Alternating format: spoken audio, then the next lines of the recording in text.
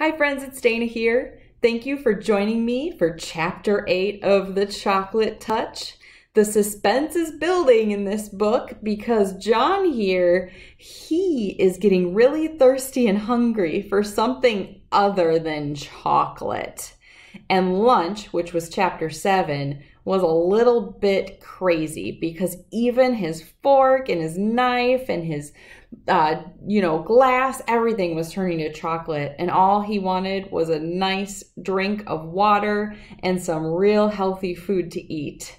So let's find out what happens in Chapter 8 of The Chocolate Touch, which we're reading for the One Book Read City program in the Knox County Schools. And this book is by Patrick Skene Catling. Let's read it. Here we go. English class passed without incident. Miss Plimsoll distributed word lists for her pupils to take home. The more words you know, she explained, as always, the more exactly you can think. There were some difficult new words, John noticed. Avarice, indigestion, acidity, unhealthiness, moderation, digestibility. As Miss Plimsoll explained the meaning of each one, it seemed to John as though they all had a special bearing on his present uncomfortable condition. At last the bell rang. Very well, class, Miss Plimsoll said. Time for outside activities. Good afternoon. Good afternoon, Miss Plimsoll. Miss Plimsoll gave the signal for dismissal, and the pupils in the front row filed out, followed by those in the second row, including John and Susan. Susan played a violin in the school orchestra, and usually she and John went to the rehearsals in the auditorium together. This time Susan hurried on ahead of him. John followed very slowly.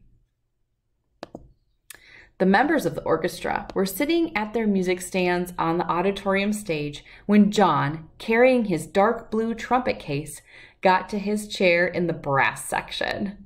Mrs. Quaver had already begun to explain a difficult passage to the girl who played the flute.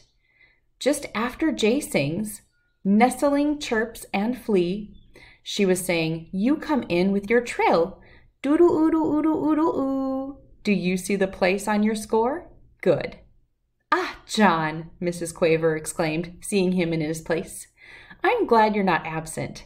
As I have just told the others, this afternoon we're having the first joint rehearsal of my arrangement of A Boy's Song by James Hogg.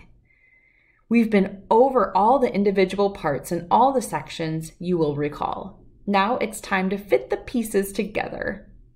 John nervously opened his trumpet case and took his shining golden trumpet from its bed of scarlet velvet. The beautiful new instrument gave him confidence. He worked the valves nimbly with his fingers and looked up at Mrs. Quaver again. Now, John, she said, tell me when your little solo begins. Right after the end of the second verse, John promptly replied. He had practiced his part every evening in the basement at home for the last 2 weeks. He knew every note perfectly. After the line, that's the way for Billy and me. Good, Mrs. Quaver said. And don't forget what I told you, John. This is a happy song. I want you to play ta-ta, ta-ta, ta-ta, ta-ta, simply repeating the rhythm of my voice. And I want you to be light and lively. This is supposed to be the song of a boy who loves romping in the country. Ta-ta, ta-ta, ta-ta-ta, ta, John thought. That shouldn't be too difficult. Even with the whole orchestra listening to him, he had played it over and over again at home. But he would have to try extra hard here. This was going to be his first solo. Everyone else was depending on him to play it properly. Right, said Mrs. Quaver brightly. With her baton, she rapped twice sharply on the music stand before her. All the musicians brought their instruments into playing position. Susan poised her bow over the strings of her violin. John held his trumpet close to his mouth and wiggled his fingers on the valves. Mrs. Quaver's baton moved from side to side, up and then down. The cymbals clashed and the drums thumped. The pianist brought his fingers down on the ivory keys of the piano. The violinists and cellists made their weeing and wumping sounds. All were in perfect unison. The rehearsal had begun. After the introduction, one of the older boys began to sing, "Where the pools are bright and deep, where the gray trout lies asleep, up in the river and over the lea, that's the way for Billy and me." After the last line of the first verse, John's fellow trumpeter echoed the rhythm of the singer's voice. Ta-ta-ta-ta, ta-ta-ta, ta. Mrs. Quaver smiled approvingly at the successful performance, and with her baton gave the singer the signal to begin the second verse. "Where the blackbird sings the latest, where the hawthorn blooms the sweetest, where the nestlings chirp and flee," the flute warbled according to plan. "That's the way for Billy and me." John swallowed with an effort and put his mouthpiece on his trumpet to his lips for his solo. The mouthpiece instantly changed to chocolate. Then, almost as fast, the chocolate spread along the instrument, changing all the flashing gold into dull brown. The first note came out fairly true, ta, but chocolate trumpets cannot withstand much pressure. The hole in the mouthpiece softened and clogged up, and the valve stuck as John desperately tried to finish his part.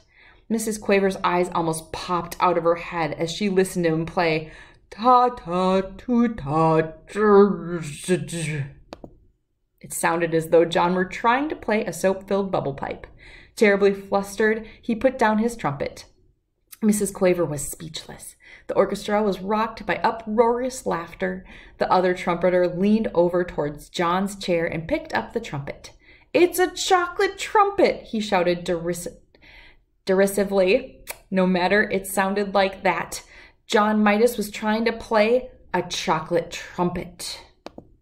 John didn't wait to hear any more. He fled from the stage and out to the playground. Without stopping even to look around, he ran through the stone gateway and homeward.